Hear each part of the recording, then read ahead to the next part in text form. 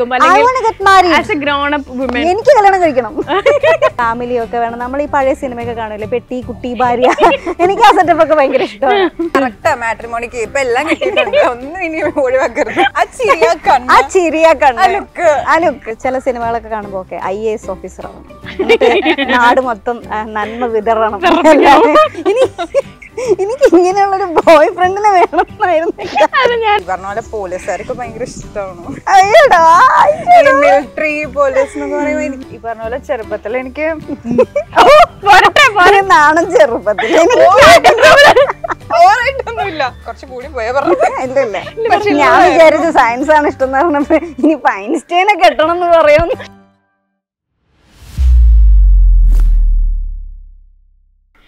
ഐസിജിലേക്ക് എല്ലാവർക്കും സ്വാഗതം. അപ്പോൾ ഇന്ന് നമ്മോടൊപ്പം ഉള്ളത് കുറുക്കൻ എന്ന് പറഞ്ഞ സിനിമയുടെ കാസ്റ്റിലുള്ള 2 പേരാണ്. അത് ആരൊക്കെയാണെന്നോ നമ്മുടെ സ്വന്തം ഹൻസിബയും മാളവികയാണ്. സോ നമുക്ക് അവരോട് ചോദിക്കാം അവർക്ക് ഈ സിനിമയിലുള്ള എക്സ്പീരിയൻസസ് എന്തൊക്കെയാണ്, അവർക്ക് എന്താണ് ഈ സിനിമയെക്കുറിച്ച് പറയാനുള്ളതെന്നൊക്കെ. So over to you guys. എന്തൊക്കെയുണ്ട് വിശേഷം? 2 പേർക്ക് സുഖമാണോ? സുഖം, സന്തോഷം, സമാധാനം. അതെ, പുതിയ മൂവി ഇപ്പം റിലീസ് ആവാൻ പോവാണ്. എന്താണ് നിങ്ങൾക്ക് ഈ ഒരു സിനിമയെ കുറിച്ചിട്ട്, നിങ്ങളുടെ ക്യാരക്ടറിനെ കുറിച്ചിട്ട് പേരെന്താണ്, ഒരു ചെറിയൊരു ഡിസ്ക്രിപ്ഷൻ എന്താ ക്യാരക്ടറിന്റെ 2 ഞാനൊരു മോഡൽ ഗേൾ ആണ്. പിന്നെ ഒരു ട്വിസ്റ്റിലൊക്കെ വരുന്ന ഒരു സംഭവം ഉണ്ട്. പിന്നെ അത്രേ പറയാൻ പറ്റത്തുള്ളൂ, സസ്പെൻസ് പോവും. പിന്നെ ഇതൊരു ഫൺ മൂവിയാണ്, ഫസ്റ്റ് ടു ലാസ്റ്റ് വരെയും ഫണ്ണാണ്. പിന്നെ എല്ലാവരുടെയും ക്യാരക്ടേഴ്സ് എന്താണെന്നൊക്കെ ഓൾറെഡി അറിഞ്ഞിട്ട് കാണുന്നതിനേക്കാളും നല്ലത് എത്രയും പേരൊക്കെ ഉണ്ട്, ഇവരൊക്കെ എന്താണെന്ന് തിയേറ്ററിൽ പോയി എക്സ്പീരിയൻസ് ചെയ്യുന്നതായിരിക്കും കുറച്ചുകൂടെ ബെറ്റർ എന്ന് തോന്നുന്നു. മാളവികയുടെ കാര്യത്തിലാണെങ്കിൽ എങ്ങനെ, എന്താ ക്യാരക്ടറിന്റെ പേര്? എന്റെ ക്യാരക്ടറിന്റെ പേര് ആര്യ എന്നാണ്. ഇതില് ഷൈൻ ചേട്ടന്റെ ക്യാരക്ടറായിട്ട്, ഷൈൻ ചേട്ടന്റെ ക്യാരക്ടറിന്റെ ഒരു ബെസ്റ്റിയാണ്, ഒരു ചങ്കിയാണ് ആര്യ എന്ന് പറഞ്ഞ കുട്ടി. എല്ലാത്തിനും തിക്ക് ആൻഡ് തിന്നായിട്ട് കൂടെ നിൽക്കുക, സപ്പോർട്ട് ചെയ്യുക, ടേക്ക് കെയർ ചെയ്യുക, അങ്ങനെയൊക്കെ തന്നെ ആയിട്ട് കൂടെ എപ്പോഴുള്ളൊരു ഗഡിയാണ്. ഒരു വലങ്കൈ പോലെ അല്ലേ? കണ്ടായിരുന്നു നടന്നു പോകുന്നതൊക്കെ എഫക്ട് ഒക്കെ അത്യാവശ്യം നല്ല രസമുണ്ടായിരുന്നു. നല്ല സ്ലോ മോഷൻ, നല്ല ഭംഗി ഉണ്ടായിരുന്നു എന്ന് പറഞ്ഞു. അതെ, ബാക്കി കഥയൊക്കെ ഓക്കെ. അപ്പൊ നിങ്ങൾക്ക് 2 പേർക്കും ഈ ഒരു സിനിമയിൽ നിന്ന് നമുക്ക് കിട്ടുള്ളൊരു മോസ്റ്റ് മെമ്മറബിൾ ആയിട്ടുള്ള മൂമെന്റ് അല്ലെങ്കിൽ അതെന്തായിരിക്കും ഷെയർ ചെയ്യാനാണെങ്കിൽ, ഓർ എ ലെസൺ ദാറ്റ് നമുക്ക് ഈ ഒരു സിനിമയിൽ നിന്ന് ഗോ ത്രൂ ചെയ്തപ്പം നമ്മളത് ആ സിനിമ കഴിഞ്ഞ് പോകുമ്പോൾ കൊണ്ടുപോകുന്ന ഒരു ലെസൺ എന്താ 2 പേർക്കും? എനിക്ക് ഞാനും ആളും ഒരുമിച്ച് കുറെ പ്രോഗ്രാംസിനൊക്കെ ഇങ്ങനെ പങ്കെടുത്തിട്ടുണ്ട്, കാണാറുണ്ട് എപ്പോഴും. പക്ഷെ ഞങ്ങൾ ഒരുമിച്ച് അഭിനയിക്കുന്നത് ആദ്യമായിട്ടാണ്. എനിക്ക് തോന്നുന്നത് ഞങ്ങളുടെ ഒരു ഫ്രണ്ട്ഷിപ്പ് കുറച്ചുകൂടെ ഒരു അല്ലേ കുറച്ചുകൂടെ ഒരു തിക്കായി. എനിക്ക് ഭയങ്കര ഇഷ്ടമുള്ള ഒരു ഫ്രണ്ട്. നമുക്ക് ഒത്തിരി ഫ്രണ്ട്സ് ഉണ്ടാവും, പക്ഷെ ആ കൂട്ടത്തിൽ നമ്മൾ ഇഷ്ടം കൂടുതൽ ഏത് ഫ്രണ്ട്സ് ആണെന്ന് ചോദിക്കുമ്പോൾ അതിലൊരാളാണ് മാളു. ഇപ്പോൾ പറഞ്ഞോണ്ട് പറഞ്ഞല്ല, ഐ തിങ്ക് ഞങ്ങളും തമ്മിൽ ഇതുവരെ പറഞ്ഞിട്ടില്ല അങ്ങനെ. നമുക്കത് ഫീൽ ചെയ്യാണല്ലോ കൂടുതൽ. ഇപ്പൊ ഈ പറഞ്ഞ പോലെ എനിക്ക് ഒരുപാട് ഫ്രണ്ട്സ് ഒന്നുമില്ല. എന്താ പറയാ, ഇപ്പൊ തന്നെ ഒരു ഈ കയ്യിലെണ്ണാൻ പറ്റുന്ന ആൾക്കാരെ എനിക്ക് അറിവിലുള്ളൂ. അപ്പോ അതില് എനിക്ക് ഒരു ട്രസ്റ്റ് വർത്തി അല്ലെങ്കിൽ എനിക്ക് എന്തെങ്കിലും പറയണെങ്കിലൊക്കെ പറയാൻ പറ്റുന്ന ഒരു ഫ്രണ്ടാണ് എനിക്ക് ഹൻസിബ. അപ്പോ ഒരുമിച്ച് അങ്ങനെ ഈ പറഞ്ഞ പോലെ ചെയ്യാൻ പറ്റിയപ്പോൾ ഐ തിങ്ക് ഈ ഒരു മൂവിയില് ഷൂട്ടും കൂടി ആയപ്പോഴാണ് കുറച്ചുകൂടെ നമുക്ക് അങ്ങോട്ടും ഇങ്ങോട്ടും സംസാരിക്കുകയും പല കാര്യങ്ങളെ പറ്റി സംസാരിക്കുമ്പോൾ സെയിം ഒപ്പീനിയൻസും കാര്യങ്ങളൊക്കെ മനസ്സിലായതും. അപ്പൊ അതും ഒരു രസമായിരുന്നു. ഈ പറഞ്ഞ പോലെ ഒരു ഫ്രണ്ടിനെ കിട്ടിയെന്നല്ല, ഇപ്പൊ ഞാൻ പറയുകയാണെങ്കിൽ ഇപ്പൊ നമുക്ക് ഇപ്പൊ ചൈൽഡ്ഹുഡ് തൊട്ട് നമുക്ക് ഒരുപാട് പേരെ അറിയാം, കാണുന്നുണ്ട്, എപ്പോഴും കാണും.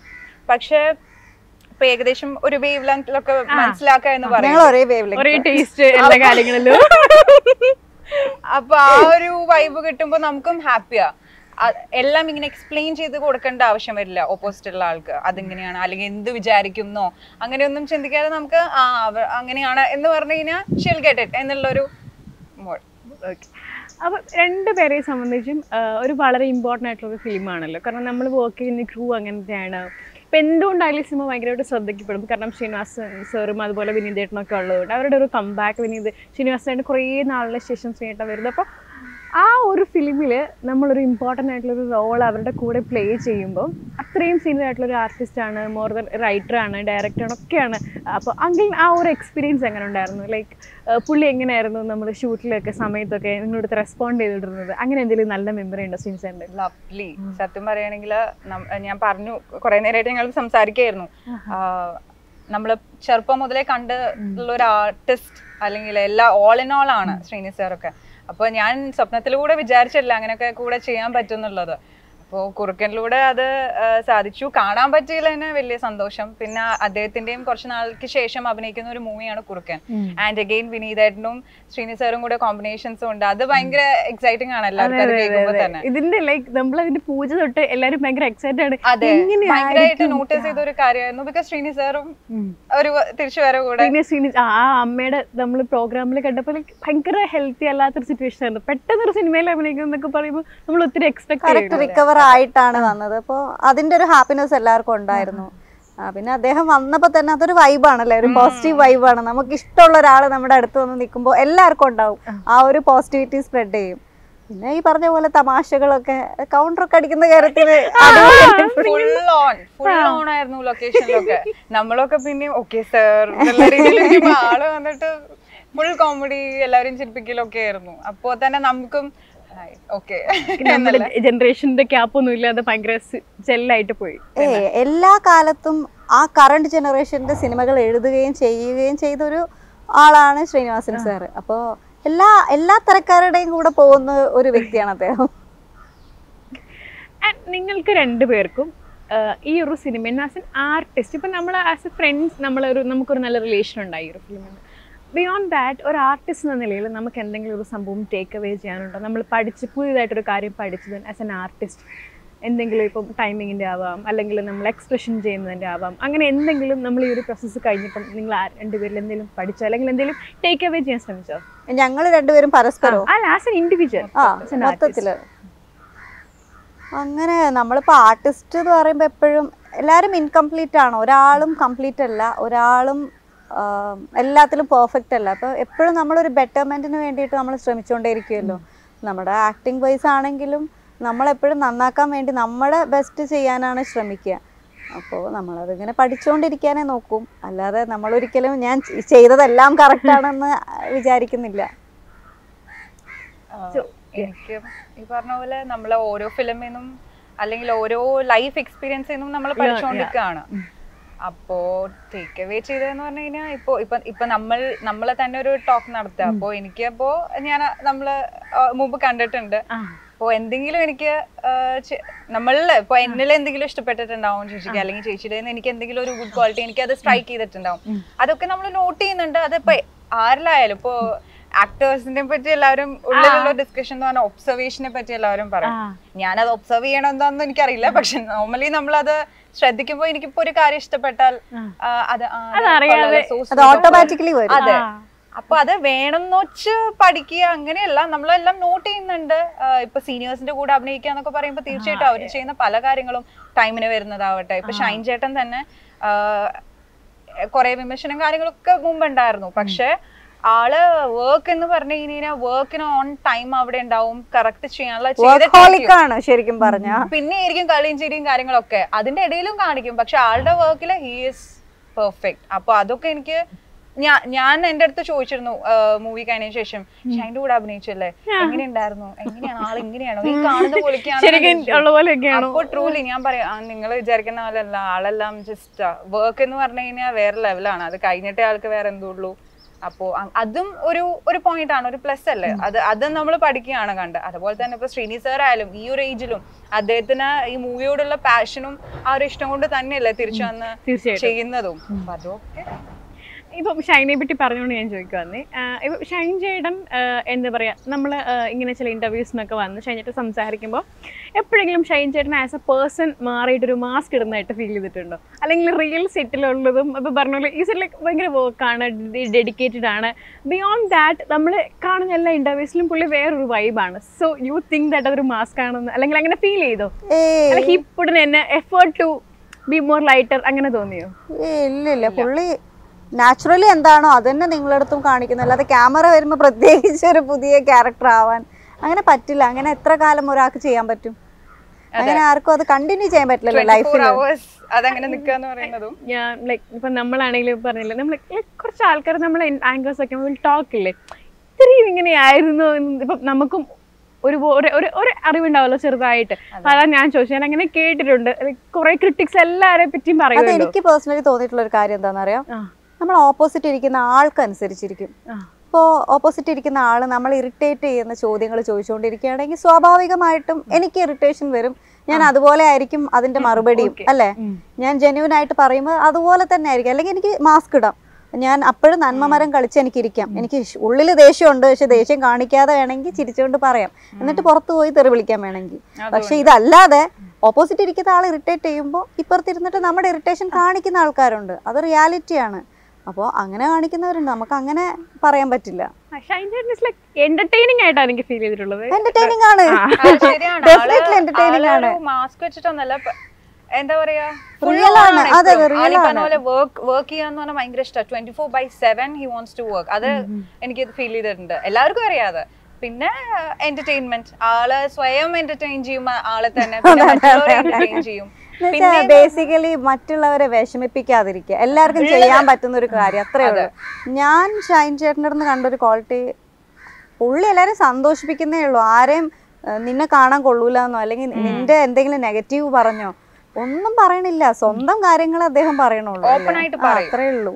അല്ല എന്തെങ്കിലും അത് നമുക്ക് ഹെൽപ്ഫുൾ ആയിട്ടുള്ള രീതിയിൽ അടിപൊളിയായിട്ട് സപ്പോർട്ട് ചെയ്യും. ഇൻ കേസ് ഹെൽപ്ഫുൾ അല്ലെങ്കിൽ പോലും നമ്മളെ ഉപദ്രവിക്കുന്നില്ല, വിഷമമില്ല.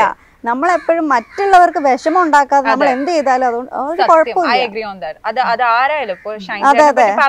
നമ്മളെല്ലാരും ചെയ്യേണ്ട ഒരു കാര്യം അതെ. ഒരാളെയും മറ്റൊരാളെ ഹേർട്ട് ചെയ്യാണ്ടിരിക്കാന്ന് പറയുന്നത് ബി കൈൻഡ്. എന്തായാലും അവര് മറ്റൊരാളുടെ ഇപ്പൊ നമ്മള് തന്നെ ഇപ്പൊ അൻസിബ ഫ്രണ്ട് ആണ് എന്ന് പറഞ്ഞാലും പേഴ്സണലി എന്തൊക്കെ ഗോ ത്രൂ ചെയ്യുന്നു എന്നുള്ളത് അൻസിബയ്ക്ക് അറിയുള്ളൂ. അത് തന്നെയാണ് എനിക്കും. ഇപ്പൊ പുറത്തുനിന്ന് ഒരാൾ കാണുമ്പോൾ എല്ലാം നമുക്ക് അറിയണമെന്നില്ല. പുറത്തുനിന്ന് ഒരാളെ ക്രിട്ടിക്കലി എന്തൊക്കെ പറയുന്നു, ഫിസിക്കലി ബ്രൂട്ടലി എല്ലാം കൊണ്ടും പറയുകയാണ്. അപ്പൊ അവിടെ ഒരു കൈൻഡ്നെസ് ഉണ്ടെങ്കിൽ അത്രയും നന്നായിരിക്കും എന്ന് തോന്നുന്നു. V won't more of kindness in this world ഇപ്പൊ റൈറ്റ് നൗ. ബിക്കോസ് അല്ലെ ഇത് പറഞ്ഞത് കൊണ്ടാണ് നമ്മുടെ ലൈഫിൽ ഇപ്പം നമ്മൾ ഈ ഒരു സോഷ്യൽ ഇൻഡസ്ട്രിയിൽ നിൽക്കുകയാണ്, നമ്മൾ കുറച്ചൊക്കെ സോഷ്യലി ആക്റ്റീവാണ്. ഇപ്പം മാളവികയെ സംബന്ധിച്ച് സോഷ്യൽ മീഡിയയിൽ കുറച്ചുകൂടി ആക്റ്റീവാണ്. സോ ഇങ്ങനെയുള്ള ഒരുപാട് നെഗറ്റീവായിട്ടുള്ള കാര്യങ്ങൾ നമ്മൾ കേൾക്കും. നമ്മളെ ആവശ്യമുള്ളതിനും ഇല്ലാത്തതിനും ഒക്കെ മറ്റുള്ളവർ പറയുക. So how you guys take it? അതിനെ എങ്ങനെ കാണുന്നത്? പണ്ടത്തെ ജനറേഷൻ അത് ഫേസ് ചെയ്തിട്ട് വന്നിട്ടില്ലല്ലോ. എങ്ങനെ കാണുന്നു, ഹേർട്ട് ചെയ്യാറുണ്ടോ എപ്പോഴെങ്കിലും? കാരണം നമ്മൾ ചെറിയ കുറച്ചുകൂടെ പ്രായം കുറഞ്ഞ അപ്പം ലൈക്ക് നമുക്ക് മെച്യൂരിറ്റി വരുന്നതനുസരിച്ച് നമ്മളതിനെ വേറെ രീതിയിൽ എടുക്കും. ഇപ്പം നമ്മൾ കുഞ്ഞിലെ നമ്മളത് കേൾക്കുമ്പോൾ പണ്ട് നന്നായിട്ട് ഹേർട്ട് ചെയ്തിട്ടുണ്ട്. അപ്പം ഞാൻ എൻ്റെ കാര്യം പറയുകയാണെങ്കിൽ എനിക്ക് പണ്ട് നല്ലതായിട്ട് ഹേർട്ട് ചെയ്തിട്ടുണ്ട്. പക്ഷെ ഇപ്പോഴാണെങ്കിൽ എനിക്ക് അത് നമുക്ക് മനസ്സിലാവും. അവരുടെ മൊബൈൽ ഫോണ്, അവരുടെ ഇൻസ്റ്റാഗ്രാം അല്ലെങ്കിൽ അവരുടെ ഫേസ്ബുക്ക് അല്ലെങ്കിൽ വേറെ എനിത്തിങ് ഏതെങ്കിലും ആപ്പ്, അവർക്ക് കമൻറ്റ് ചെയ്യാനുള്ള ഒരു കോളോ അതിനകത്തുണ്ട്. ഈ കമന്റ് ചെയ്യാനുള്ള ആ കോളോ ഇല്ലെങ്കിൽ അതിനകത്ത് കയറി കമന്റ് ചെയ്യാൻ പറ്റില്ല. ചിലർ കമന്റ് ബോക്സ് ഓഫ് ചെയ്തിടുമല്ലോ, അപ്പൊ കയറി ഒന്നും പറയാൻ പറ്റില്ല, അത് കണ്ടിട്ട് പൊക്കോളാം, അത്രേ ഉള്ളൂ. അങ്ങനെ ചെയ്യുന്നുണ്ട്. അത് ക്ലവർ കാര്യം. സ്ക്രീൻഷോട്ട് എടുത്തിട്ടും വീഡിയോ എടുത്തിട്ടും വേറെ എന്നാലത് വേറെ ചെയ്യത്തുള്ളൂ. നമ്മളത് ചിലപ്പോൾ കാണണമെന്നില്ല. നമ്മുടെ സൈറ്റിൽ കയറി വന്നിട്ട് നമ്മുടെ പ്രൊഫൈലിൽ കയറി വന്നിട്ട് ഇട്ടാലേ ഇത് കാണത്തുള്ളൂ. അപ്പോൾ ചിലർ കമൻറ്റ് ബോക്സ് ചില സംഭവം ചില ഫോട്ടോസോ ചില വീഡിയോസോ ഇടുമ്പോൾ അറിയാം ഇതിനിങ്ങനെ വരാൻ സാധ്യതയുണ്ട് എന്ന് മനസ്സിലാക്കി പലരും കമൻറ്റ് ബോക്സ് ആദ്യമേ ഓഫ് ചെയ്തിടും. കാണണ്ട. പിന്നെയുള്ളൊരു കാര്യം, ഓഫ് കോഴ്സ് എല്ലാവർക്കും ആരെ പറ്റിയും കുറ്റം പറഞ്ഞാൽ വിഷമാവും. അത് അപ്പോഴാണെങ്കിൽ ഇപ്പോഴാണെങ്കിലും നമുക്കൊരു ഫീൽ, നമുക്ക് ഹൃദയം തന്നത് അതിനാണല്ലോ. പക്ഷെ കമൻറ്റ് വായിക്കാറില്ല, ഇപ്പോൾ നോക്കാറില്ല. പക്ഷെ അത് കണ്ടിട്ട് നമ്മൾ വിഷമിക്കേണ്ട ആവശ്യമൊന്നുമില്ല. എവിടെയോ കിടക്കുന്ന ആരോ എന്തോ പറഞ്ഞതിന് വിഷമിക്കേണ്ട കാര്യമില്ല. പക്ഷെ കാണുമ്പോൾ ഓഫ്കോഴ്സ് എല്ലാവർക്കും ഒരു വിഷമം തോന്നും. അയ്യോ എന്നെ പറ്റി അങ്ങനെ പറഞ്ഞ എന്തിനാ അങ്ങനെ പറയണം, അതൊരു വിഷമമാണ്. എന്ത് ചെയ്യാൻ പറ്റും? ആരുടെയും പറഞ്ഞിട്ടുണ്ടോ പിന്നെ കാണുമ്പോൾ ലൈക്ക് അത് ലൈക്ക് ആ ചാനലിനെ ബേസ് ചെയ്തിട്ടുള്ളതോ അല്ലെങ്കിൽ നമ്മുടെ ഫ്രണ്ട്സ് തന്നെ ആരെങ്കിലും പറഞ്ഞിട്ട് കാണുമ്പോൾ പറഞ്ഞിട്ടുണ്ടോ? ആരോട് അങ്ങനെ പറയണ്ട. മുഖമുള്ളവർ ഒരിക്കലും അങ്ങനെ ചെയ്തിട്ടില്ല, മുഖമില്ലാത്തവരെ ഇങ്ങനെ പറഞ്ഞിട്ടുള്ളൂ. ഫേക്ക് അക്കൗണ്ട്സിൽ നിന്നായിരിക്കും മോസ്റ്റ് ഓഫ് ദി കമന്റ്സ് അങ്ങനെ വരിക. പിന്നെ ഒറിജിനൽ ഐഡി എന്നൊക്കെ ചെയ്യുന്നവരുണ്ട്, പക്ഷെ നമ്മൾ അവരെ കാണുന്നില്ലല്ലോ. പിന്നെ നമ്മൾ റിയാക്ട് ചെയ്യാതിരിക്കാന്നുള്ളതാണ്. അല്ല, ഞാൻ റിയാക്ട് ചെയ്യാറേ ഇല്ല. പക്ഷെ ഞാൻ റിയാക്ട് ചെയ്തു എന്നും പറഞ്ഞ ആരൊക്കെയോ ഞാൻ പറയാത്ത ഞാൻ പറഞ്ഞു എന്ന് പറഞ്ഞൊക്കെ ഇടാറുണ്ട്. അൻസിബയെ സംബന്ധിച്ച് ദൃശ്യം പോലൊരു ഭയങ്കര വലിയൊരു ഫിലിമായിരുന്നു. അതായത് നമ്മൾ എക്സ്പെക്ട് ചെയ്തേക്കാട്ടുള്ള ഒരുപാട് ഹിറ്റായി ഒരുപാട് ആൾക്കാർ അക്സെപ്റ്റ് ചെയ്തൊരു മൂവിയാണ്.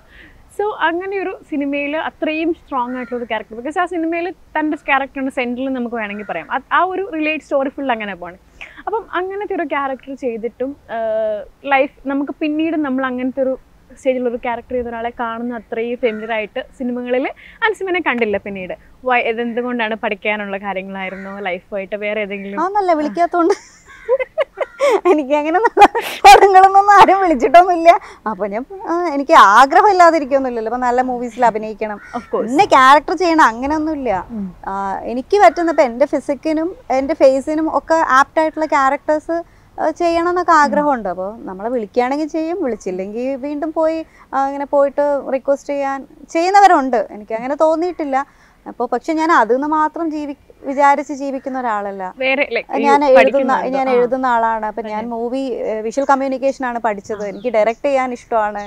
അപ്പോൾ എനിക്ക് അങ്ങനെയുള്ള അതിൻ്റെ സിനിമയുടെ പുറകുവശത്തിൽ നിൽക്കാനും എനിക്കിഷ്ടമാണ്. അപ്പം ഞാൻ അങ്ങനെ എല്ലാ മേഖലകളിലും ഞാൻ ഇങ്ങനെ കൈവച്ച് ഇങ്ങനെ മുന്നോട്ട് പോയിക്കൊണ്ടിരിക്കുകയാണ്. അതുകൊണ്ട് എനിക്കതൊരു അങ്ങനെയൊന്നും തോന്നിയിട്ടില്ല. ഇത് നമുക്കിപ്പോൾ എത്ര ടാലൻറ്റ് ഉണ്ടെങ്കിലും, ഞാൻ ഭയങ്കര ടാലൻറ്റഡ് ആയതുകൊണ്ട് അങ്ങനെയൊന്നുമല്ല. എന്നെക്കാളും ടാലൻറ്റഡ് ആയിട്ടുള്ള ഒരുപാട് പേരുണ്ട്. പക്ഷെ അങ്ങനെയല്ല, ടാലൻറ്റ് ഉണ്ടെങ്കിലും എന്തുണ്ടെങ്കിലും ഒരു ലക്ക് ഫാക്ടർ ഉണ്ട് സിനിമയിൽ. If you are lucky you will get it. ഇപ്പോൾ ദൃശ്യത്തിൻ്റെ തന്നെ കാര്യം എടുത്ത് നോക്കുകയാണെങ്കിൽ അതിലേറ്റവും അവസാനം ഓഡീഷന് പോയ ആളാണ് ഞാൻ. അപ്പോൾ ഞാനിങ്ങനെ ഒരു ഓഡീഷനെ പറ്റി ഏറ്റവും ലാസ്റ്റ് മൊമെന്റിലാണ് അറിയുന്നത്. ദാറ്റ്സ് എ ലക്ക് അല്ലേ? ഒരു ലക്ക് കാരണമാണ് ഞാൻ ആ ലാസ്റ്റ് ഏറ്റവും അവസാനം പോയ ആള് കണ്ടസ്റ്റന്റ് ഞാൻ. എന്നെ സെലക്ട് ചെയ്തു 2 ദിവസം കഴിഞ്ഞപ്പോൾ ഷൂട്ട്. ഇതിന്റെ മുന്നേ പ്രിപ്പയർ ചെയ്ത് പോയ ഒരുപാട് പിള്ളേരുണ്ട്, എന്നെക്കാളും കാണാൻ ഭംഗിയുള്ള പിള്ളേരുണ്ട്, എന്നെക്കാളും നല്ല ടാലന്റഡ് ആയിട്ടുള്ള പിള്ളേരുണ്ട്. പക്ഷെ അതിന്റെ സംവിധായകനും ടീമിനും ഒക്കെ ഈ അച്ഛനും അമ്മയ്ക്കും മകളായിട്ട് ഈ കുട്ടി ഓക്കെയാണ്, ആപ്റ്റാണ് എന്നൊക്കെ തോന്നിയത് കൊണ്ട് അത് അവരെ തോന്നിച്ചത് ദൈവമാണ്. ഞാൻ അങ്ങനെ വിശ്വസിക്കണം. അപ്പൊ അതൊരു ലക്ക് ഫാക്ടറാണ് എന്നെ അതിൽ എടുത്തു എന്നുള്ളത്. അപ്പൊ ഞാൻ അഭിനയിച്ചൊക്കെ കാണിച്ചാൽ അവർക്ക് ലുക്ക് വൈസ് ഒക്കെ ഇങ്ങനെ ഓക്കെ ആയിട്ട് തോന്നിയത് കൊണ്ടായിരിക്കാം എന്നെ സെലക്ട് ചെയ്തത്. അപ്പോൾ ഒരു ലക്ക് ഫാക്ടർ എപ്പോഴും കിടപ്പുണ്ട്. ആക്ടിങ് ഇഷ്ടമായിരുന്നു പണ്ട് തൊട്ടേ, അല്ലെങ്കിൽ ആക്ടർ ആയില്ലായിരുന്നെങ്കിൽ വേറെ എന്തെങ്കിലും ഒക്കെ പ്ലാൻ ചെയ്തിട്ടുണ്ടായിരുന്നോ ലൈഫിൽ? പ്ലാനിങ് ഒക്കെ കുറെ നടന്നിട്ടുണ്ട്. അത് നമ്മൾ ഓരോരുത്തരെ കാണുമ്പോൾ ചെറുപ്പത്തിൽ ചില സിനിമകളൊക്കെ കാണുമ്പോൾ ഓക്കെ IAS ഓഫീസർ ആവണം, നാട് മൊത്തം നന്മ വിതറണം, അങ്ങനെ വിചാരിച്ചിട്ടുണ്ട്. പിന്നെ കുറെ കാലം കഴിഞ്ഞപ്പോൾ ടീച്ചർ ആവണം തോന്നിയിട്ടുണ്ട്. ചില പടങ്ങളൊക്കെ കാണുമ്പോൾ നല്ല ടീച്ചേഴ്സിനെ കാണും. ഞാൻ നന്നായിട്ട് സിനിമ കാണുന്ന ആളാണ്. അപ്പോൾ എല്ലാ സിനിമ തിയേറ്ററിൽ പോയി കാണും ഫാമിലി ആയിട്ടും. അപ്പോൾ സിനിമകൾ കാണുക, അതിന്റെ കഥ ഇങ്ങനെ നറേറ്റ് ചെയ്യുക, അതായിരുന്നു എൻ്റെ ഏറ്റവും വലിയ ഹോബി. അപ്പൊ ഇങ്ങനെ സിനിമകൾ മാറുന്നതിനനുസരിച്ച് എനിക്ക് ഇന്നതാവണം അങ്ങനെ ആഗ്രഹം ഉണ്ടായിരുന്നു. പിന്നെ കുറെ കഴിഞ്ഞപ്പോ ഈ പ്രണയ സിനിമകൾ കണ്ട് ഇങ്ങനെയുള്ള ഒരുത്തനെ ബോയ് ഫ്രണ്ട് ആക്കണം എന്നായിരുന്നു പ്രധാന ആഗ്രഹം. പിന്നെ എനിക്ക് ഇന്നതാവണം എന്നല്ല ആഗ്രഹം, എനിക്ക് ഇങ്ങനെയുള്ളൊരു ബോയ് ഫ്രണ്ടിനെ വേണം എന്നായിരുന്നു ഞാൻ ആദ്യമായിട്ട്.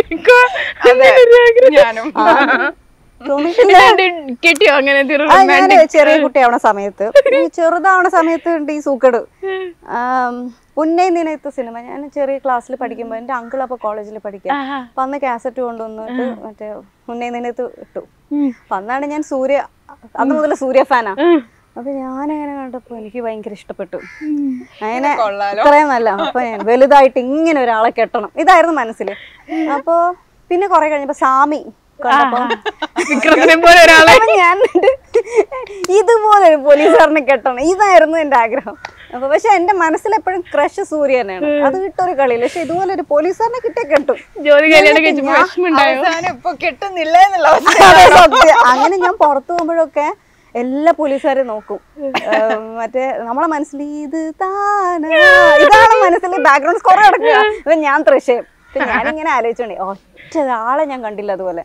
അപ്പൊ ഞാൻ വിക്രം സാറിനെ പിന്നെ കണ്ടപ്പോ ഞാൻ പറഞ്ഞു, സാർ എനിക്ക് ഇങ്ങനെ ഒരു ആഗ്രഹം ഉണ്ടായിരുന്നു, പക്ഷെ ഞാൻ അങ്ങനെ സാമിയിലുള്ള പോലത്തെ ഒരാളെ കണ്ടില്ല. പുള്ളി ഭയങ്കര ചിരിയായിരുന്നു. പക്ഷെ അതിങ്ങനെ ഒരു സൈഡിലേ ഉള്ളൂ. പിന്നെ ഫുൾ സൂര്യ. ഇപ്പൊ എന്താണ് കല്യാണത്തെ കുറിച്ചുള്ള ഒരു അഭിപ്രായം? സില്ലിനൊരു കാതൽ കണ്ടപ്പോ പിന്നെ എനിക്ക് അതെ സില്ലിനൊരു കാതൽ കണ്ടതിന് ശേഷം പിന്നെ കാക്ക അതൊക്കെ കണ്ടതിന് ശേഷം ഗൗതം ഇതുപോലെ ഗിറ്റാറും കൊണ്ടൊരുത്തം വരുമെന്ന് ഞാൻ കുറേ സ്വപ്നം കണ്ടു. ട്രെയിനിൽ പോകുമ്പോൾ വിചാരിക്കും ഗിറ്റാറും കൊണ്ടൊരുത്തം വരും.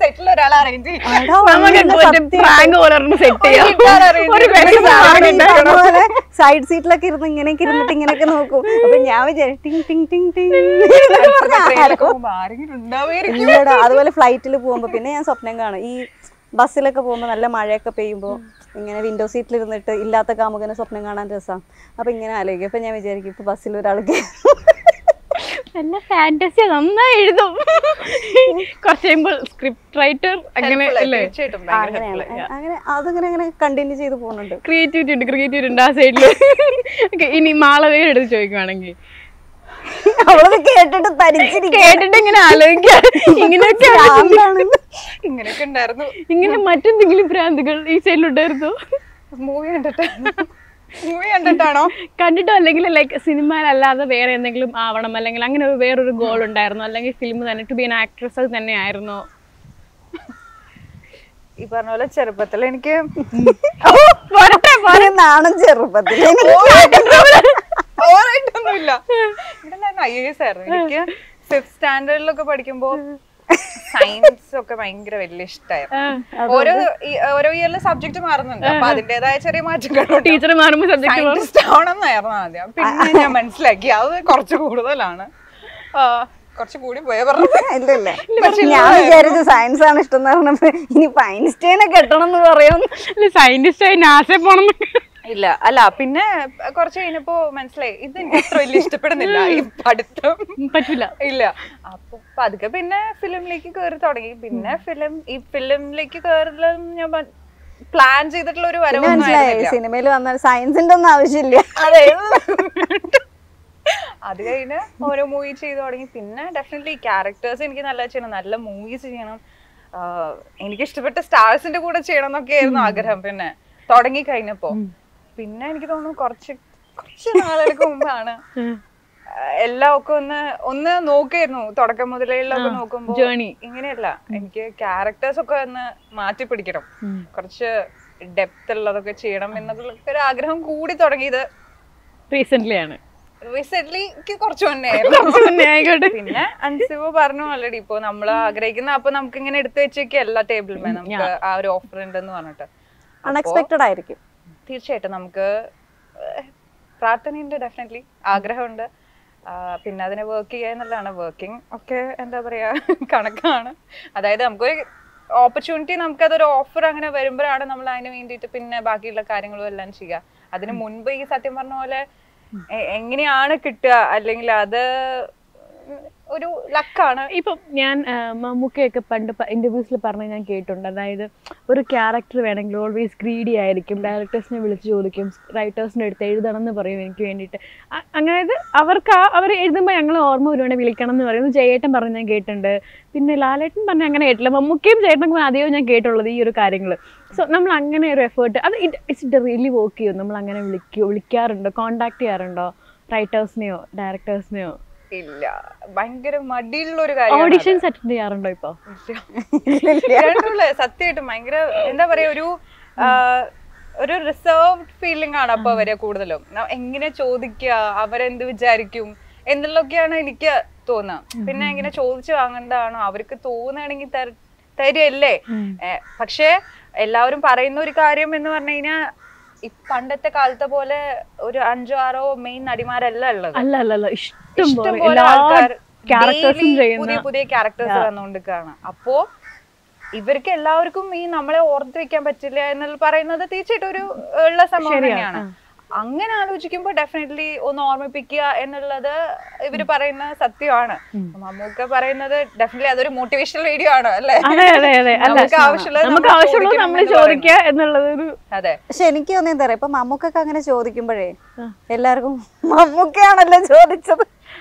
അല്ലടോ ബിഗിനിങ്ങിലൊക്കെ സ്റ്റോറി പണ്ടത്തെ കാലത്തെ ആയിരിക്കും. ഇപ്പൊ എനിക്കറിയില്ല കേട്ടോ. ഇപ്പോഴും ചോദിക്കുന്നുണ്ടെന്നാണല്ലോ മമ്മൂക്ക പറഞ്ഞത്.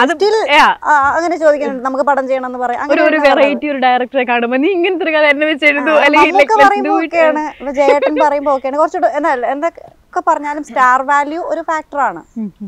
അപ്പോൾ സ്റ്റാർ വാല്യൂ ഉള്ള ഒരാൾ പറയുന്നതും സ്റ്റാർ വാല്യൂ അത്ര ഇല്ലാത്ത ഒരാൾ പറയുന്നത് വ്യത്യാസമില്ലേ? വ്യത്യാസമുണ്ട് ഓഫ് കോഴ്സ്. പിന്നെ നമ്മളുടെ ഇപ്പൊ നമ്മൾ ചെയ്ത മൂവീസില് അവരുടെ അടുത്ത് ഇപ്പൊ അൻസിബ ഒരു മൂവി ഡയറക്ട് ചെയ്യാൻ പോവാണെങ്കിൽ അൻസിബ ഞാനിവിടെ പറയാം ഒരു ഫ്രണ്ട്ഷിപ്പ് മറന്നു പോകരുത്.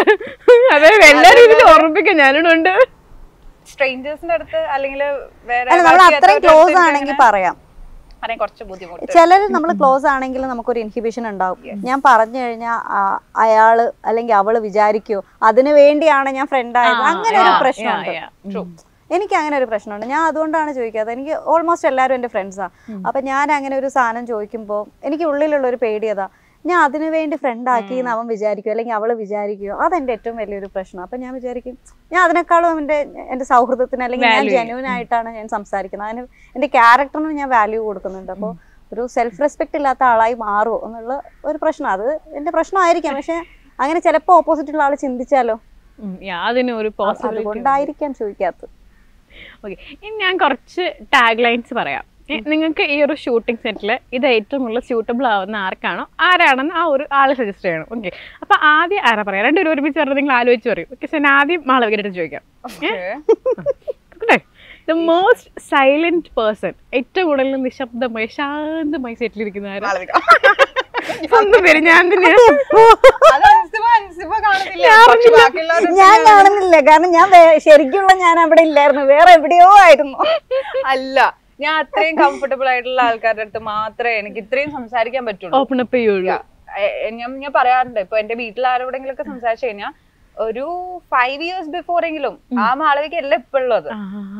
ഞാൻ ചെറുപ്പം മുതൽ എന്റെ വീട്ടുകാർ എന്നെ വീട്ടില്, അതായത് ഇപ്പൊ ഫാമിലി റിലേറ്റീവ്സ് ഒക്കെ വീട്ടിൽ വന്നു കഴിഞ്ഞാൽ എന്റെ അടുത്ത് എന്തെങ്കിലും ചോദിച്ചാൽ ഒറ്റ വാക്കിൽ ഉത്തരം പറഞ്ഞ് ഞാൻ പോണ ആളാ. അത്രേ ഉള്ളൂ. ഞാൻ പിന്നെ പറയും ഞാൻ എന്താ സംസാരിക്കുക അവരുടെ അടുത്ത്. അപ്പോ അത്രയും കംഫർട്ടബിൾ ഒരു സ്പേസ് ഉണ്ടെങ്കിൽ മാത്രം ഞാൻ അത്രയും സംസാരിക്കുന്ന ഓപ്പൺ അപ്പ് ആവുള്ളൂ. അല്ലെങ്കിൽ ബാക്കിയുള്ള നേരമൊക്കെ ഞാൻ മിണ്ടൂല. Okay, then most funny person ആ ഒരു സെറ്റിലുണ്ടായിരുന്നു?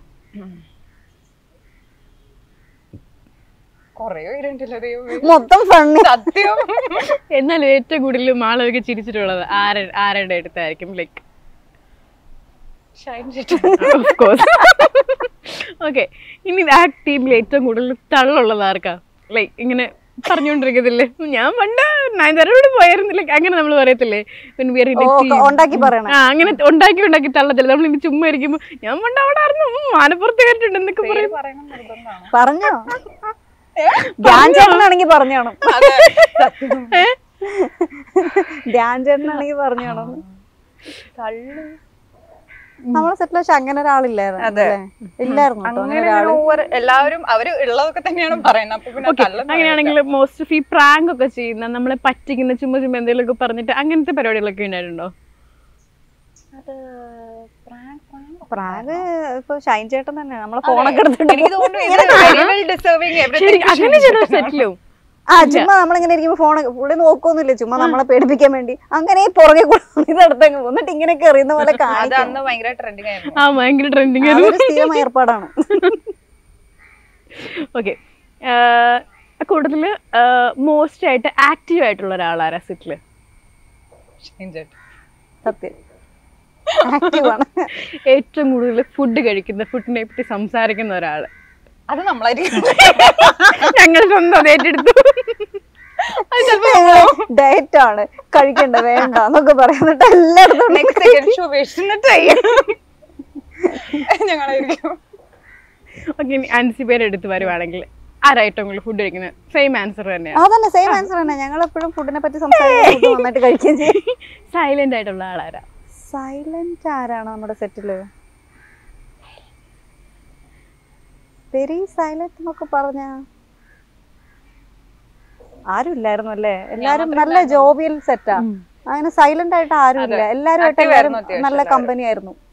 ഓക്കെ, ഇപ്പൊ കള്ളം അങ്ങനെ ആരും ഇല്ല, പ്രാങ്ക് തള്ളുവീരനും തള്ളുവീരത്തിയൊന്നുമില്ല, ഒന്നുമില്ല, അങ്ങനൊന്നുമില്ല. ഞങ്ങൾ തള്ളൻ ഞങ്ങൾ തന്നെ മതി. നമ്മൾ ഈ അടുത്തൊരു സർവേയിൽ കണ്ടു പെൺകുട്ടികൾക്ക് വിവാഹം കഴിക്കാൻ താല്പര്യമില്ല, ഇൻട്രസ്റ്റ് കുറഞ്ഞു വരികയാണെന്നൊക്കെ. അപ്പൊ ഇങ്ങനെ ഇത്രയും റൊമാൻറ്റിക് ഫാന്റസീസ് ഒക്കെ ഉണ്ടായിരുന്ന ഒരാളാണല്ലോ. സോ ഇപ്പൊ എന്താ ഫീൽ ചെയ്യണേ nowadays what you feel ഇതൊക്കെ കേൾക്കുമ്പോ? അല്ലെങ്കിൽ as a grown up woman എനിക്ക് കല്യാണം കഴിക്കണം, ഒറ്റയടിക്ക് ഞാൻ പറയുന്നു, എനിക്ക് കല്യാണം കഴിക്കണം. എനിക്ക് കല്യാണം കഴിക്കാൻ ബുദ്ധിമുട്ടൊന്നുമില്ല, താല്പര്യക്കുറവൊന്നുമില്ല. I love to get married. അപ്പൊ ഇങ്ങനെയുള്ളത് ഒരു സർവേ കേൾക്കുമ്പോൾ what's your take on that? അതൊക്കെ ഓരോരുത്തരുടെ ഇഷ്ടമല്ലേ. എനിക്ക് ഒരു കമ്പാനിയൻ വേണം എന്ന് അതിയായി ഞാൻ ആഗ്രഹിക്കുന്ന സമയത്ത് definitely I will get married. അതുപോലെ ഒരാളെ കാണുകയാണെന്നുണ്ടെങ്കിൽ അപ്പോൾ കെട്ടണം തോന്നും. അപ്പോൾ ഞാൻ അങ്ങനെ ഒരാളെ കണ്ടിട്ടില്ല. അങ്ങനെ ഒരു ഫീലിംഗ് എനിക്ക്, ഞാൻ ഈ പ്രണയത്തിൻ്റെ ഫീലിംഗ് ഒക്കെ ഈ പറഞ്ഞ പോലെ അതൊക്കെ ഫാൻറ്റസി അങ്ങനെ നടക്കുന്നുണ്ട് എന്നല്ലാതെ എനിക്ക് പേഴ്സണലി ഇപ്പോൾ കല്യാണം കഴിക്കണം എന്ന് തോന്നിയിട്ടില്ല. തോന്നുന്ന സമയത്ത് ഡെഫിനറ്റ്ലി ഞാൻ കല്യാണം കഴിക്കും. എനിക്ക് എന്തായാലും ഞാൻ കല്യാണം കഴിക്കും, അതിനോട് ഒരിക്കലും വിരോധമില്ല. എനിക്ക് നല്ലൊരു ഹസ്ബൻഡും കുട്ടികളും ഫാമിലിയും ഒക്കെ വേണം. നമ്മൾ ഈ പഴയ സിനിമയൊക്കെ കാണില്ലേ, പെട്ടി കുട്ടി ഭാര്യ, എനിക്ക് ആ സെറ്റപ്പ് ഒക്കെ ഭയങ്കര ഇഷ്ടമാണ്. അപ്പോൾ എനിക്ക് അങ്ങനെ ഒരു ലൈഫ് വേണമെന്ന് എനിക്ക് ആഗ്രഹമുണ്ട്. സോ ഇപ്പം നമ്മൾ പറയത്തില്ലേ റെസ്പോൺസിബിലിറ്റീസ് എടുക്കാൻ ബുദ്ധിമുട്ടുള്ളത് കൊണ്ടാണെന്നൊക്കെ. അപ്പം നമ്മൾ അങ്ങനത്തെ ഒരു ലൈഫിലേക്ക് പോകുമ്പോൾ ഈ ഒരു ലൈഫിന് എൻറ്റയർലി ഡിഫറെൻ്റ് ആയിരിക്കുമല്ലോ. സോ അങ്ങനെ അതായത് ഇപ്പം താൻ പറഞ്ഞത് മെച്ചോർഡ് ആകുമ്പോൾ അതിനെപ്പറ്റി ഓക്കെ ആകുന്നൊരു കാലത്ത് അത് ചെയ്യുമെന്ന്, ആ ഒരു സ്പേസ് എല്ലാവർക്കും വേണമെന്ന് വിചാരിക്കുന്നുണ്ടോ? അത് ഞാൻ പറഞ്ഞില്ല, എല്ലാവർക്കും കിട്ടുന്നുണ്ടോന്ന് തോന്നുന്നു. അത് എല്ലാവർക്കും കിട്ടുന്നില്ല. അതുകൊണ്ടാണ് പലരും എൻ്റെ കല്യാണം കഴിഞ്ഞാൽ ഇങ്ങനെയൊക്കെ ആവോ, എനിക്ക് ഫ്രീഡം ഇല്ലാണ്ടാവോ എന്നൊക്കെ പേടിച്ചിട്ട് ചിലർ താല്പര്യം കാണിക്കാത്തത്. പക്ഷെ നമ്മൾ കല്യാണത്തിന് മുന്നേ എല്ലാം പറഞ്ഞ്, ഇപ്പോൾ ഇതുപോലെ വീട്ടിലെ ജോലികൾ ഷെയർ ചെയ്യുന്ന താല്പര്യമുള്ള രണ്ടാൾക്കാരാണെങ്കിൽ അവർ കല്യാണം കഴിക്കുന്നതുകൊണ്ട് കുഴപ്പമില്ല. അവർക്ക് ഇതുപോലെ ഫിനാൻഷ്യൽ കാര്യങ്ങൾ ഷെയർ ചെയ്യുന്നതായിരിക്കും ചിലർക്ക് താല്പര്യം. അപ്പോൾ അങ്ങനെയൊക്കെ രണ്ടുപേർക്കും കൂടെ മ്യൂച്വലി താല്പര്യങ്ങളൊക്കെ ഒരുപോലെ ആണെന്നുണ്ടെങ്കിൽ കല്യാണം കഴിക്കും. അപ്പോൾ അതുകൊണ്ട് പ്രശ്നം ഉണ്ടാവില്ല. അല്ലെങ്കിൽ കല്യാണം കഴിച്ചില്ലെങ്കിലും കുഴപ്പമില്ല. അങ്ങനെയാണ് എല്ലാവരും ചിന്തിക്കുന്നത്. ഞാൻ പറഞ്ഞല്ലോ, എനിക്കിതുപോലെ എനിക്ക് എൻ്റേതായിട്ടുള്ള ഡ്രീംസ് ഉണ്ടല്ലോ. അപ്പോൾ എനിക്കങ്ങനെ എൻ്റെ വീട്ടിലെ പണികളൊക്കെ എൻ്റെ ഹസ്ബൻഡ് എടുക്കണമെന്ന് ആഗ്രഹമൊന്നുമില്ല. ഞാൻ കുലസ്ത്രീയായിട്ട് പറയുന്നില്ല. അതൊന്നല്ല, എൻ്റെ വീട്ടിൽ എനിക്ക് 3 അനിയന്മാർ അനിയത്തി ഉണ്ട്. അപ്പോൾ ഞാനാണ് മൂത്ത ആള്. ഞാൻ ചെറുപ്പത്തിലെ വീട്ടിലെ പണികളൊക്കെ എടുക്കാറുണ്ട്. കുക്ക് ചെയ്യാറൊന്നുമില്ല, കുക്ക് ചെയ്യുന്നതും ക്ലോത്ത്സ് വാഷ് ചെയ്യുന്നതൊക്കെ ഉമ്മയാണ്. പക്ഷെ അടിച്ചു വാരുന്നത്, തുടയ്ക്കുന്നത്, വീട്ടിലെ പ്രോപ്പർട്ടീസൊക്കെ മാറ്റി തട്ടി വിരിച്ച് വൃത്തിയാക്കി വെക്കുന്നതൊക്കെ ചെറുപ്പത്തിലേ ഞാൻ ചെയ്യാറുണ്ട്. എനിക്കിഷ്ടമാണ്. എൻ്റെ അടുത്ത് പറഞ്ഞ് ചെയ്യിപ്പിച്ചൊന്നുമല്ല. അപ്പോൾ എപ്പോഴും പറയും നിനക്ക് OCD ആണോ എല്ലാവരും വന്ന് പറയും. ഞാൻ എപ്പോഴും ക്ലീൻ ചെയ്തുകൊണ്ടൊക്കെ ഇരിക്കും. OCD ഒന്നുമല്ല, OCD ഉള്ള ആൾക്കാരെന്ന് പറഞ്ഞാൽ ഭയങ്കര ഒബ്സസീവ് ആയിരിക്കും. ഞാൻ അങ്ങനെ ഒന്നുമല്ല, എനിക്കിങ്ങനെ വൃത്തിയാക്കിയൊക്കെ വെക്കാൻ ഇഷ്ടമാണ്.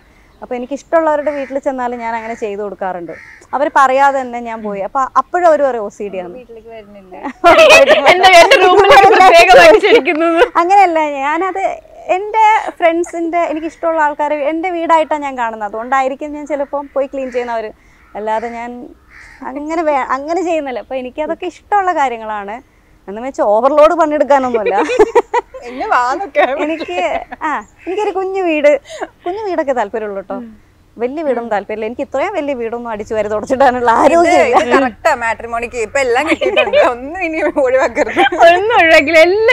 ഇച്ചിരി സൂര്യന്റെ ഫീച്ചേഴ്സും കൂടെ ഉണ്ടെങ്കിൽ ആ ചിരിയാ കണ്ണുക്ക് പെർഫെക്റ്റ്. അപ്പൊ ആ ആള് വിഷമുണ്ടോ? ഇല്ല, എനിക്ക് ഭയങ്കര ഇഷ്ടമാണ് ചോദിക്കുന്നത്. അല്ല, പക്ഷെ ഞാൻ ഇപ്പൊ പറഞ്ഞല്ലോ, എനിക്ക് ഇച്ചിരി സൂര്യനെ പോലെ കാഴ്ചയിൽ കാണാനും ആ ചിരിയും കണ്ണും ഒക്കെയുള്ള ഒരു സൂര്യനെ പോലെ ഇരിക്കുന്ന ആള് മതിയെന്ന്. അപ്പൊ ആള് ചിന്തിക്കുന്നുണ്ടാവും പുള്ളിക്ക് ജ്യോതികനെ പോലെ ഇരിക്കുന്ന ഒരു പെണ്ണിനെ ആഗ്രഹിക്കണം. അല്ല, കുഴപ്പമില്ല, എവിടെയൊക്കെയോ നമുക്ക് ഒപ്പിക്കാം. അതെ അതെ. അപ്പൊ മാളവികയെ സംബന്ധിച്ച് എന്താണ് വിവാഹത്തെ പറ്റിയുള്ളൊരു ടേക്ക്? Grown up woman.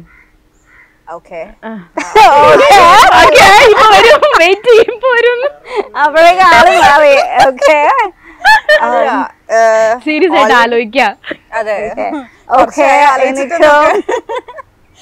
എനിക്കും ഈ പറഞ്ഞ പോലെ ഫാമിലി ഇഷ്ടമാണ്. അങ്ങനൊരു തോട്ട് ഇപ്പൊ ഇല്ല. മേ ബി കുറച്ച് നാളുകളൊക്കെ കഴിഞ്ഞിട്ട് അങ്ങനെ ഒരു ഫാമിലി ഒരാൾ കൂടെ വേണം എന്ന് എനിക്ക് ഫീൽ ചെയ്യുന്ന സമയത്ത് ഞാൻ വീട്ടിൽ പറയും. വീട്ടിൽ പറയുമ്പോ നന്മമരം വലുതായിട്ടങ്ങ് പടർന്ന് പന്തലിച്ച് വീട്ടിൽ പറയത്ര. അല്ല, ഈ പറഞ്ഞ പോലെ നമുക്ക് ഉള്ളൊരു ഈ ഒരു സ്പേസ് എനിക്ക് തന്നെ എൻജോയ് ചെയ്യണം. ഇവളുടെ എങ്ങനെയാണ് ലവ് മാരേജ് ആവട്ടെ, അന്ന് ഇത് ലവ് മാരേജ് ഇല്ല, ലിവിംഗ് റിലേഷൻ ഇല്ല, അങ്ങനത്തെ ഒരു കാര്യത്തിനും കുട്ടി തയ്യാറല്ല. കുട്ടി നേരിട്ട് വീട്ടിൽ പറയും ഒരാൾ ഇഷ്ടമായ വീട്ടിൽ കെട്ടിച്ചെടുക്കും, അങ്ങനെയല്ലേ? ഇപ്പൊ പ്രസന്റ് ചോദിച്ചപ്പോ എനിക്ക് അങ്ങനെ തോന്നിയത്. നാട്ടു നടപ്പ് പറഞ്ഞേ ഉള്ളൂ. അങ്ങനെയല്ല, ഉണ്ടാവോന്ന് എനിക്കറിയില്ല. ഞാൻ ജസ്റ്റ് ഒരു ബേസ് പറഞ്ഞു. ഇങ്ങനെയുള്ള സർവേകളൊക്കെ കാണുമ്പോൾ അത് കാണാറുണ്ടോ, അല്ലെങ്കിൽ അങ്ങനെയുള്ള ഒരു തോട്ടിനെ പറ്റി എപ്പോഴെങ്കിലും ചിന്തിച്ചിട്ടുണ്ടോ? കല്യാണം വേണ്ട, അല്ലെങ്കിൽ ലൈക്ക് വേണമെങ്കിൽ മതി, അങ്ങനെയുള്ള ചിന്തകളൊക്കെ ഉണ്ടായിട്ടുണ്ടോ? ചില കപ്പിൾസിന്റെ കാര്യങ്ങളൊക്കെ കേൾക്കുമ്പോ അല്ലെങ്കിൽ കാണുമ്പോ എനിക്ക് തോന്നുന്നു, ഓ എന്തത് കല്യാണം ഒന്നും ചെയ്യാണ്ടൊക്കെ നല്ലതെന്ന് തോന്നും. സത്യമായിട്ടും തോന്നിയിട്ടുണ്ട്. പിന്നെ ചിലര് വെരി റെയർ അങ്ങനെ ആൾക്കാരെ കാണുന്നത്. ഞാൻ ആക്ച്വലി ഞാൻ ആഗ്രഹിക്കണം അങ്ങനെ നല്ല ആ ഒരു എന്താ പറയാ ആ ഒരു പോസിറ്റീവ് ആയിട്ടുള്ള ഒരു കപ്പിളിനെ സൂര്യനെ ചോദിക്കുന്ന പോലെ. ഡെഫിനറ്റ്ലി ഞാൻ ഭയങ്കര ഫാനാണ് അവരുടെ. പറഞ്ഞു എവിടെയായിരുന്നു? അല്ല അപ്പൊ നമുക്ക് അല്ല അപ്പൊ നമുക്ക് അങ്ങനത്തെ കപ്പിൾസിനെ കാണാനാണ് ഡെഫിനറ്റ്ലി എല്ലാവർക്കും ആഗ്രഹം. അങ്ങനെ ഒരു ജീവിതം തന്നെയാണ് ഞാനും ആഗ്രഹിക്കുന്നത്. ലൈക്ക് നല്ല എന്താ പറയാ അങ്ങോട്ടും ഇങ്ങോട്ടും മ്യൂച്വലി അണ്ടർസ്റ്റാൻഡിങ് ആയിട്ടുള്ള റൊമാൻറ്റിക് ആയിട്ടുള്ള നല്ലൊരു കമ്പാനിയൻ ആയിരിക്കണം ഡെഫിനറ്റ്ലി. അപ്പൊ അച്ഛൻ, ഒരു അമ്മ, 2 കുട്ടികൾ. നമുക്കൊരു 5 കൊല്ലം കഴിഞ്ഞ് ഈ ടോപ്പിക്ക് സംസാരിക്കാൻ. അപ്പൊ അത് കിട്ടുന്നവരെ നമ്മളായിട്ട് നമ്മളുടെ വർക്ക്സും, എനിക്ക് ഡാൻസ് ഒക്കെ ഇഷ്ടമാണ്. അപ്പൊ അതും കാര്യങ്ങളൊക്കെ ആയിട്ട് ഇങ്ങനെ പോവാ. ഡാൻസ് പഠിച്ചാണ് ക്ലാസിക്കൽ ഡാൻസർ ഓക്കെ ആണോ? ക്ലാസിക്കൽ ഡാൻസർ ഓക്കെ ആണോ എന്ന് വെച്ചത് എന്റെ കമ്പാനിയനായിട്ടോ. ഡാൻസറിനെ എനിക്ക് ഇഷ്ടമാണ്. അപ്പൊ ക്ലാസിക്കൽ ആവണമെന്നൊന്നുമില്ല. എന്താണ് ഉള്ളിലിരിപ്പ് പറയാലോ. അല്ല അങ്ങനെ എന്തെങ്കിലും ഉണ്ടെങ്കിലും പറഞ്ഞോളൂ, നമുക്കൊന്ന് പ്രേമിച്ചു വെക്കാം. അല്ല ആരെങ്കിലും അപ്രോച്ച് ചെയ്താലോ, എന്തെങ്കിലും കണ്ടീഷൻസ് ഒക്കെ ഉണ്ടെങ്കിൽ? അങ്ങനെ എനിക്ക് എല്ലാവരും ട്രൈ ചെയ്യാനൊന്നും പറ്റുന്നില്ല. അങ്ങനെയല്ല ഞാൻ പറഞ്ഞേ, ലൈക്ക് ഒരു കോൺസെപ്റ്റ് ഉണ്ടാവുമോന്ന് ചോദിക്കാം. ഇല്ല, കോൺസെപ്റ്റ് ഈ പറഞ്ഞ പോലെ പോലീസുകാർക്ക് ഭയങ്കര ഇഷ്ടമാണ്. മിലിറ്ററി പോലീസ് എന്നൊക്കെ പറയുമ്പോൾ എനിക്ക് ഡെഫിനറ്റ്ലി ഇൻഫ്ലുവൻസ് തന്നെയാണ് നമ്മുടെ മൂവീസിൽ കണ്ടിട്ടുള്ള. ഞാൻ ആക്ച്വലി അൻസിബ പറയുമ്പോ ഇങ്ങനെയൊക്കെ ആലോചിക്കായിരുന്നു. നേരത്തെ നമ്മൾ പറഞ്ഞല്ലോ ഒക്കെ ഏകദേശം കറക്റ്റ് ആണ്. അപ്പൊ ഞാൻ എല്ലാം പറഞ്ഞു കഴിഞ്ഞു. ഇനിയിപ്പോ ഞാൻ എന്ത് പറയുന്ന ആലോചിക്കുന്നു ഉള്ളതാണ്.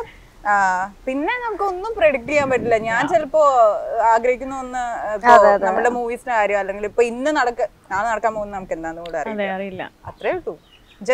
I just go with the flow. അതാണ് ഏറ്റവും നല്ല കാര്യം. ഇനി ലൈഫിൽ ചെയ്യണമെന്ന് ഭയങ്കര ഇഷ്ടമുള്ള ഒരു ക്യാരക്ടർ രണ്ടുപേരുടെ മനസ്സിലുണ്ടോ?